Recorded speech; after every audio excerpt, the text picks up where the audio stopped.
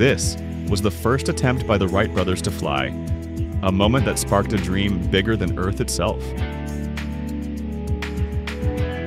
Over the years, Mars rovers like Sojourner, Spirit, and Opportunity rolled across the red planet, slowly revealing its secrets.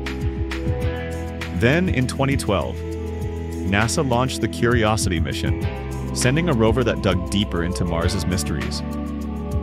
Later, the Perseverance mission gave us even more insight into the Martian soil and atmosphere by flying this little thing on Mars, the Ingenuity helicopter. But why?